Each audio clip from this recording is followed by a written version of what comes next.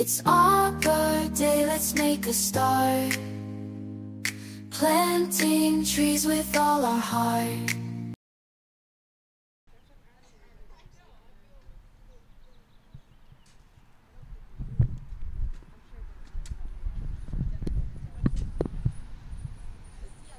Our vision and dream was to start planting a grove of trees to help with the CO2 emissions from the highway of Route 31, and we've started to realize that dream last year with our partnership with the National Arbor Day Foundation, who's been gracious enough to donate a free tree to us every year, which we've embraced and accepted.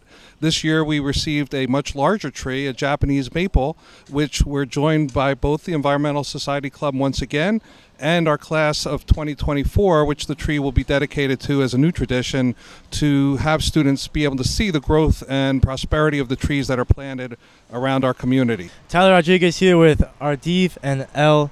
So you guys are part of the Environmental Society, is that correct? Yes. And what does the planting of this tree mean for you guys?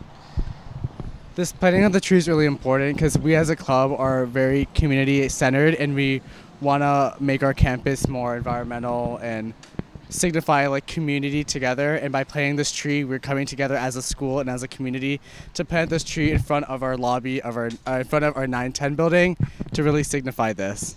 It's also a great chance for a lot of different people to get to meet each other and work together. We do a lot of different things like this, and it's always just a great time to help out the community, as Ardiv said.